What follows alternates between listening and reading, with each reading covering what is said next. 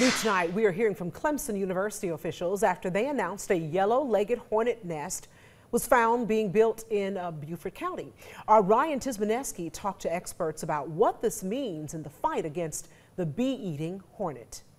With spring underway, yellow-legged hornet queens are in their early stages of starting new nests. One of these early nests, called an embryo nest, was reported in early April by a Beaufort County resident who found it in the eaves of their roof. Embryo nests are about the size of a ping pong ball and happen before a full hive is grown. Now, Clemson's Department of Plant Industry is asking anyone who owns a home in the Lowcountry to check the nooks and crannies of their property for these small nests before they have a chance to grow.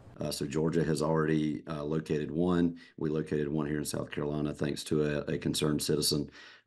So we feel like we're really short on time for this stage of development of the hornet, and we really want to just stress to get that message out to homeowners.